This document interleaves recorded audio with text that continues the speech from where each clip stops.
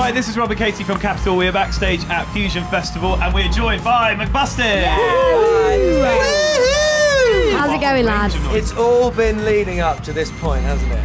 This is it. This is your whole life. finale. No, your weekend. Oh, I think yeah, of This is course. the pinnacle. Yeah. Right, okay, sorry. Got a bit full of ourselves there. One thing we wanted to ask you as well is you kind of used to being in bands and then having some time off. Okay. Do you have any advice to the One Direction guys? Come and join McBusted. Come and join McBusted. Yeah. And How get would, what would it be called? Direction. Yeah. That's exactly it. It's good because it's got erection in it. Yes. Right, guys, can we move on to the balls. questionables? From erections. Questionable. In one slick move. So the way it works is there's balls and they've got questions in them, and you just dive in, have a rummage, pick out a ball, read the question out, and then answer the question.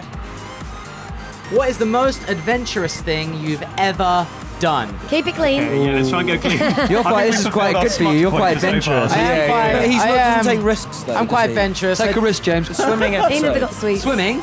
Yeah, when you went Swimming? on an adventure and swam. Oh, I did. I actually always wanted to swim with the pigs, so I went on an adventure to find these swimming pigs. Pigs can swim. Is it like budget swimming with dolphins, swimming with pigs? It's even better. It said the Bahamas, but when I got to the Bahamas, I realised that Bahamas is a big place. Yeah. It's not just swimming pigs. It's not just Down here for the pigs. there's not just like Everywhere. swimming pigs like everywhere in the Bahamas. Go to the Bahamas. Oh, look at all the pigs.